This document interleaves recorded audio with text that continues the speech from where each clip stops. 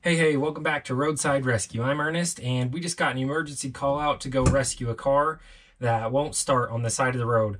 The girl's pretty sure it's probably her battery, and she sent me a picture. It's pretty corroded.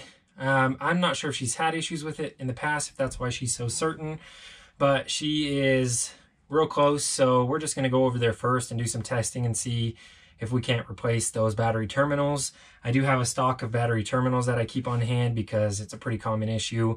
If it's not that, if it happens to be an alternator or a starter, then we'll just get back across town, grab one of those, and then we'll go replace it. So normally I'll carry all those things with me, especially if it's a considerable distance away from the parts store. In this case, it's real close, and she seems certain that it's those battery connectors. So we're gonna hop over there and see if we can't figure it out, and we'll take you along. So let's get on the road.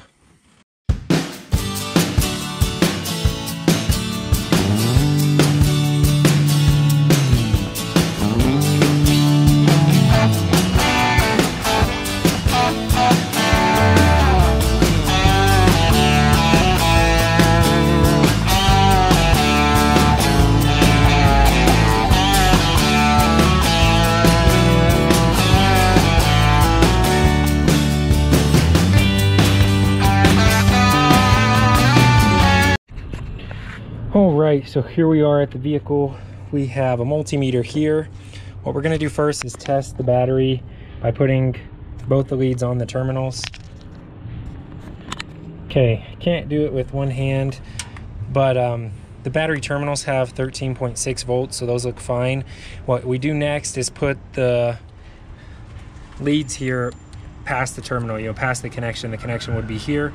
We wanna put them on the wires, so we'll put the negative here and the positive here. When I do that, there is no voltage, no change, so 0 volts. So we know that the connection is bad between the connectors and the battery itself. What this girl has asked for is that we go ahead and replace both terminals. So we will see what we're going to do about this one. We may switch it to a marine style connector and just put a hole in this bracket here rather than have to cut and strip all this wire. So that's probably the best idea I think that we can do, and just make sure this stays all nice and clean. I have got some battery cleaner, a small little toothbrush to clean that up with, some new connectors, some new felts, and some wrenches to get these new connectors on. So it should be pretty simple. We'll go ahead and get this cleaned up. Okay, so surprisingly enough, I went ahead and just put the camera up so you can see. Here's 12 volts. Surprisingly enough, the bad connection is on this clean side here. So if we test here, we still have 12.5 volts. But if we test here, well, great, now it's obviously going to do it. So now the car would even start probably. The other issue you need to look out for is sometimes you'll test here for voltage. Yeah, sometimes you'll test here for voltage and it'll have 12 volts, but it won't be passing enough amps through a bad connection. So sometimes you'll think, hey, it's my starter because my battery's good. I've even tested it here and it has 12 volts. What you need to do is put a battery load tester on the connectors here and not on the terminals. So if you put that battery load tester here, and it'll show that it has a weak battery, so it's not putting out enough amps. And so you need to be careful. Sometimes you'll replace the starter and that's not the issue. So if you're testing a battery, make sure you test here, and you put your load tester here to test for a bad load. And that'll give you an indication of whether it has a bad battery or not, because then you can take those same testers and put them on the tops of the terminals here, and you'll see that it has fine voltage. So we'll go ahead and swap these out.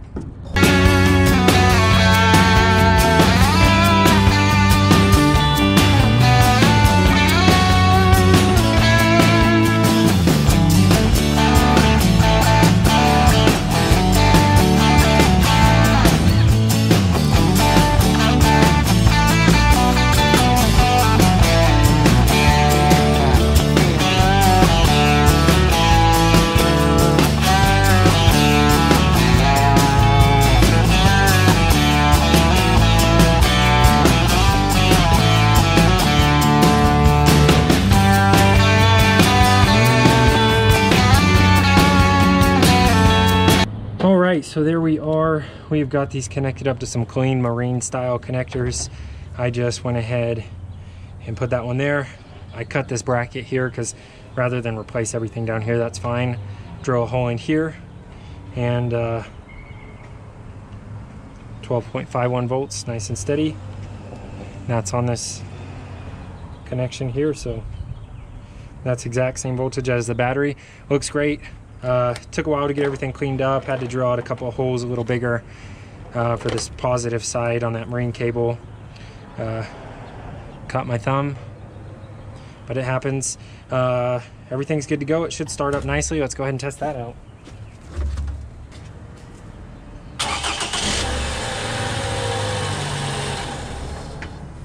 All right, after fighting with the alarm there for a minute, everything is running and good to go. This is another episode of Roadside Rescue on the Roadside Rescue YouTube channel. Thanks for watching. Please subscribe.